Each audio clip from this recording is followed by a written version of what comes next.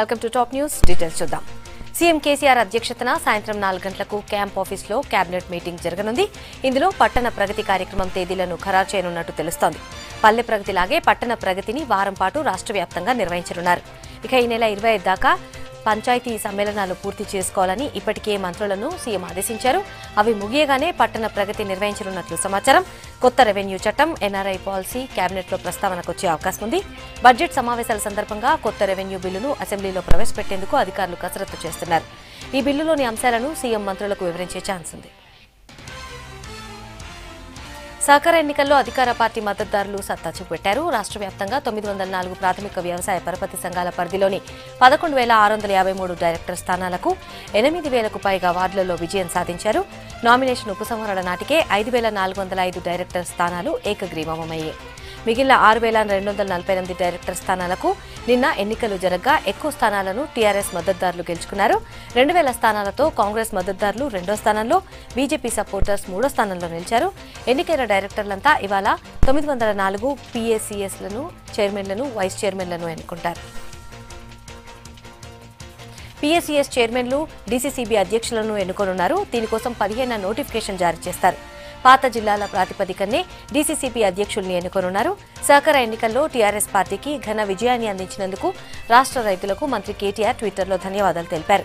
90% పైగా సొసైటీలు, 100% DCCB, డీసీసీఎంలలో TRS గెలిచిందన్నారు. సహకార ఎన్నికల సందర్భంగా పలుచోట్ల చిన్నపాటి గొడవలు జరిగాయి. ఆదిలాబాద్ జిల్లా బోధ్లో పోలింగ్ కేంద్రం దగ్గర టీఆర్ఎస్, బీజేపీ నేతలు గొడవపడ్డారు. టీఆర్ఎస్ నేతలు రిగ్గింగ్కి పాల్పడుతున్నారని బీజేపీ నేతలు ఆరోపించారు. దీంతో 2 వర్గాల మధ్య తోపులాట జరిగింది. ఖమ్మం బీరోల్లో పోలింగ్ కేంద్రం దగ్గర ఎమ్మెల్యే ఉపేందర్ రెడ్డి, మాజీ మంత్రి తుమ్మల వర్గీయుల మధ్య గొడవ జరిగింది. దీంతో పోలీసులు అందరినీ చెదరగొట్టారు. నల్గొండ జిల్లా హాలియా, రంగారెడ్డి జిల్లా నాదర్గుల్లో మరికొన్ని చోట్ల కూడా గొడవలు జరిగాయి. మహబూబ్నగర్ జిల్లా అడ్డాకుల ప్రాథమిక వ్యవసాయ సహకార సంఘం ఎన్నికల్లో ఉద్రిక్తత ఏర్పడింది. ఓ డైరెక్టర్ స్థానానికి టీఆర్ఎస్, కాంగ్రెస్ కు ఓట్లు సమానంగా వచ్చాయి. అయితే టీఆర్ఎస్ గెలుపొందినట్లు అధికారులు డిక్లేర్ చేయడంతో కాంగ్రెస్ కార్యకర్తలు ఆందోళన చేశారు. అధికార పార్టీ నేతల ఒత్తిడికి తలొగ్గి అధికారులు ఎన్నికల నిబంధనలకు విరుద్ధంగా వ్యవహరించారని ఆరోపించారు కాంగ్రెస్ నాయకులు. హైదరాబాద్ మెట్రో ప్రాజెక్టు ఇష్యూలో రాష్ట్ర ప్రభుత్వంపై సీరియస్ అయ్యారు కేంద్ర హోంశాఖ సహాయ మంత్రి Kishan Reddy. JBS to MGBS metro route opening ను టీఆర్ఎస్ పార్టీ కార్యక్రమంలా నిర్వహించారని ఆయన ఆగ్రహం వ్యక్తం చేశారు. రాష్ట్ర వాటా నిధులు రాకపోవడం వల్లనే ఎంఎంటీఎస్ 2వ విడత ఆలస్యమవుతోందన్నారు. రాష్ట్రం ఎన్ని డబుల్ బెడ్రూమ్ ఇళ్లు నిర్మించినా వాటికి కేంద్రం వాటా ఇచ్చేందుకు సిద్ధంగా ఉందన్నారు. నిరసన కార్యక్రమంలో భాగంగా జేబీఎస్ టు ఎంజీబీఎస్ వరకు జర్నీ చేసిన తర్వాత బీజేపీ నేతలు మాట్లాడారు.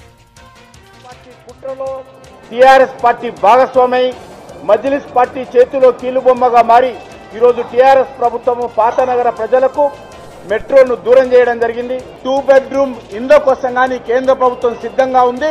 ఎన్ని లక్షల ఇండ్లు పేదవాళ్ల కోసం నిర్మాణం చేయడం కోసం రాష్ట్ర ప్రభుత్వం వచ్చినా కేంద్ర ప్రభుత్వము అన్ని లక్షల ఇండ్లకు సంబంధించి కేంద్ర వాటా ఇవ్వడానికి మేము సిద్ధంగా ఉన్నాం. మెట్రో ట్రైన్ క్రెడిట్ ఎక్కడ కేంద్ర ప్రభుత్వానికి పోతుందోనని జేబీఎస్, ఎంజీబీఎస్ రూట్ ని హడావుడిగా ప్రారంభించారన్నారు బీజేపీ రాష్ట్ర అధ్యక్షుడు లక్ష్మణ్.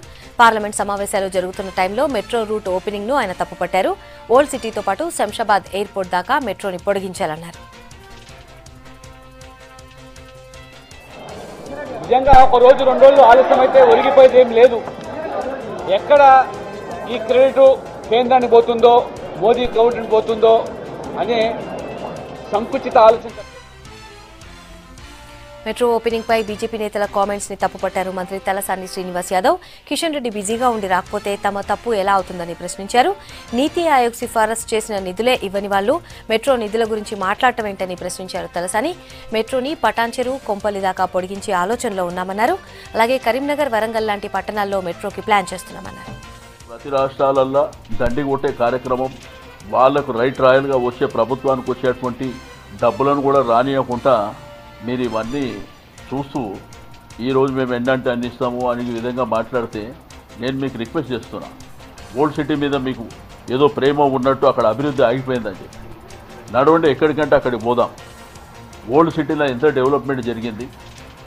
మరి మీకు హైదరాబాద్ హెల్త్ హబ్ గా మారిందన్నారు గవర్నర్ తమిళిసై సౌందరరాజన్.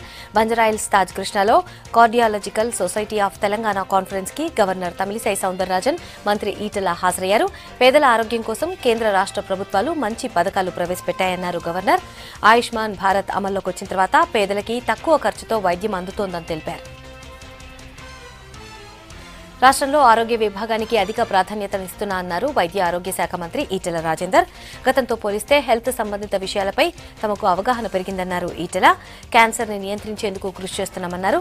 వ్యాధుల గురించి ప్రజలకు డాక్టర్లు అవగాహన కల్పించాలన్నారు. చింతమడక నుంచి హెల్త్ ప్రొఫైల్ ప్రారంభించామని చెప్పారు. 1.5 కోటి మంది ప్రజలకు కంటి పరీక్షలు నిర్వహించామన్నారు. ఒకసారి క్యాన్సర్ రోగం వచ్చినా, కార్డియో వాస్కులర్ డిసీజ్ వచ్చినా కూడా, కిడ్నీ ఫెయిల్యూర్స్ ఇలాంటివి వచ్చినప్పుడు ఎంత సఫర్ అవుతుందో మీరు చూస్తారు. చాలా కాస్ట్లీ అయిపోయింది. రాబోయే కాలంలో రీసెర్చ్ జరగాల్సింది పేదలకు మరింత చౌకగా వైద్యాన్ని అందించేది. ఎంసెట్ షెడ్యూల్ విడుదలైంది. ఈ నెల 19న ఎంసెట్ నోటిఫికేషన్ ఇస్తామన్నారు ఉన్నత విద్యామండలి చైర్మన్ పాపిరెడ్డి. ఈ నెల 21 నుంచి మార్చి 30 దాకా ఆన్లైన్లో దరఖాస్తులు తీసుకుంటామని చెప్పారు. లేట్ ఫీజుతో అప్లై చేసుకునేందుకు కూడా అవకాశాన్ని కల్పించారు. ఏప్రిల్ 6 దాకా 500, ఏప్రిల్ 13 దాకా 1000, ఏప్రిల్ 20 దాకా 5000, ఏప్రిల్ 27 దాకా 10,000 లేట్ ఫీజుతో అప్లై చేసుకోవచ్చన్నారు. మార్చి 31 నుంచి ఏప్రిల్ 3 దాకా దరఖాస్తుల్లో మార్పులకు అవకాశం ఉంటుంది. ఏప్రిల్ 20 నుంచి మే 1 వరకు హాల్ టికెట్లని డౌన్లోడ్ చేసుకోవచ్చు. మే 4, 5, 7 తేదీల్లో ఎంసెట్ ఇంజనీరింగ్, మే 9, 11 తేదీల్లో ఎంసెట్ అగ్రికల్చర్, మెడిసిన్ ఎగ్జామ్ ని నిర్వహించనున్నారు. ఏపీ సీఎం జగన్ 2 రోజుల ఢిల్లీ పర్యటన ముగించుకుని అమరావతికి చేరుకున్నారు.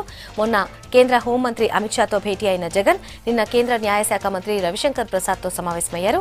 కర్నూలుని జ్యుడిషియల్ క్యాపిటల్ గా ప్రకటించామని, ఏపీ హైకోర్టుని అక్కడికి తరలించేందుకు చర్యలు తీసుకోవాలని కోరారు. 2019లో బీజేపీ ఏపీ ఎన్నికల మేనిఫెస్టోలో చెప్పినట్లుగా రాయలసీమలో శాశ్వత ప్రాతిపదికన హైకోర్టు ఏర్పాటు చేస్తున్నట్లు వివరించారు. శాసన మండలి రద్దుపై వీలైనంత త్వరగా చర్యలు తీసుకోవాలని విజ్ఞప్తి చేశారు. అలాగే త్వరగా దిశ చట్టాన్ని అమల్లోకి వచ్చేలా సహకరించాలని రవిశంకర్ ప్రసాద్ ని కోరారు జగన్. వికారాబాద్ జిల్లా బొమ్రాస్పేట మండలం చిల్మూర్ మైలారంలోని మైనార్టీ గురుకుల స్కూల్లో రాత్రి భోజనం వికటించి 35 మంది విద్యార్థులు అస్వస్థతకు గురయ్యారు. అన్నం తిన్న విద్యార్థులకు కడుపు నొప్పి రావడంతో వాళ్లని కొడంగల్లోని ప్రభుత్వ హాస్పిటల్కి తరలించి చికిత్స అందించారు. భోజనం సరిగా వండకపోవడంతోనే అస్వస్థతకు గురైనట్లు తెలుస్తోంది. అయితే విద్యార్థుల పరిస్థితి నిలకడగా ఉందని తెలిపారు డాక్టర్లు. అమరావతి ఉద్యమంతో చంద్రబాబు సర్పంచ్ స్థాయికి దిగజారని విమర్శించారు వైసీపీ ఎమ్మెల్యే పార్థసారథి. రాష్ట్ర సంక్షోభాన్ని బాబు తన అవినీతికి అనుకూలంగా మలుచుకున్నారని ఆరోపించారు. చచ్చిపోయిన తెలుగుదేశం పార్టీని బతికించాలన్న తాపత్రయం పచ్చ మీడియాలో కనిపిస్తోందన్నారు పార్థసారథి. సీఎం జగన్ ఢిల్లీ వెళ్లి ఏం సాధించారని ప్రశ్నించారు మాజీ మంత్రి దేవినేని ఉమామహేశ్వరరావు. కనీసం వినతి పత్రాలను కూడా మీడియాకు చూపించలేనంత దౌర్భాగ్య స్థితిలో ప్రభుత్వం ఉందన్నారు. మోడీ, అమిత్ షాలను కలిశాక కూడా సీఎం జగన్ నోటి వెంట మాట రాలేదన్నారు దేవినేని. వైసీపీతో బీజేపీ పొత్తుకు ఛాన్స్ లేదన్నారు జనసేన చీఫ్ పవన్ కళ్యాణ్. ఒకవేళ వైసీపీతో పొత్తు పెట్టుకుంటే తాను బీజేపీతో కలిసి పనిచేయబోనన్నారు. రాజధాని గ్రామాలైన కృష్ణాయపాలెం, ఎర్రబాలెం, మందడంలో రైతుల దీక్షలకు ఆయన మద్దతు తెలిపారు. అమరావతి రైతులకు అండగా ఉంటామని బీజేపీ పెద్దలు చెప్పారని, ఎట్టి పరిస్థితుల్లో అన్నదాతలకు అన్యాయం జరగదన్నారు. ఏపీ రాజధానిని మారిస్తే చూస్తూ ఊరుకోబోమన్నారు Pawan. Aam Aadmi party national convener Arvind Kejriwal ఇవాళ ఢిల్లీ ముఖ్యమంత్రిగా 3వసారి ప్రమాణ స్వీకారం చేయనున్నారు. ఉదయం 10 గంటలకు ఢిల్లీ రామ్లీలా మైదాన్లో కేజ్రీవాల్తో పాటు 6 మంత్రులుగా ప్రమాణ స్వీకారం చేస్తారని ఆప్ నేతలు చెప్పారు. ఢిల్లీ నిర్మాతలు పేరుతో వివిధ రంగాలకు చెందిన 60 మందిని ప్రమాణ స్వీకారానికి గెస్టులుగా ఎంపిక చేశారు. షహీన్బాగ్ ఆందోళనకారులు ఇవాళ మధ్యాహ్నం కేంద్ర హోంమంత్రి అమిత్ షాని కలుస్తామన్నారు. సిటిజన్షిప్ అమెండ్మెంట్ యాక్ట్ కి సంబంధించిన అంశాలపై ఎవరొచ్చినా చర్చించేందుకు సిద్దమేనన్న అమిత్ షా ఆహ్వానాన్ని తాము అంగీకరించినట్లు చెప్పారు. అయితే షహీన్బాగ్ ఆందోళనకారులతో మీటింగ్ అమిత్ షా షెడ్యూల్లో లేదని హోంశాఖ తెలిపింది. ఇవాళ ఎవరికీ అపాయింట్మెంట్ ఇవ్వలేదని స్పష్టం చేసింది.